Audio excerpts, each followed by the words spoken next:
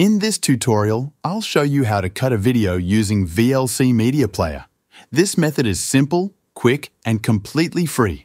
First, open VLC Media Player on your computer.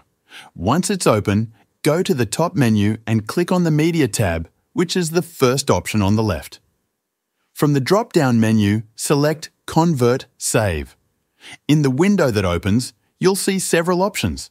Start by clicking on the Show More Options checkbox. This will reveal additional settings, including fields for start and stop times. These times indicate where you want your video to start and stop after cutting. To enter the start time, consider the format in minutes and seconds. For example, if you want your video to start at 2 minutes and 30 seconds, you would type in 0002 and 30 in the start time field.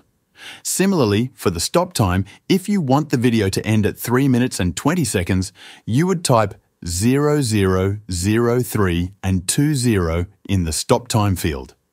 After setting the start and stop times, click on the Convert Save button at the bottom of the window.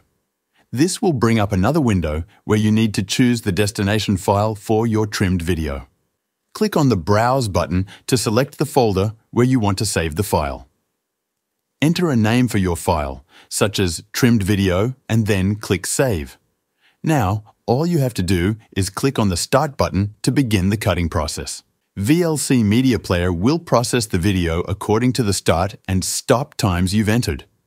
You can monitor the progress in the playback bar. Once the process is complete, your trimmed video will be saved in the location you chose. You can now check the file to make sure it's been cut exactly as you wanted. That's all there is to it. You've successfully trimmed a video using VLC Media Player.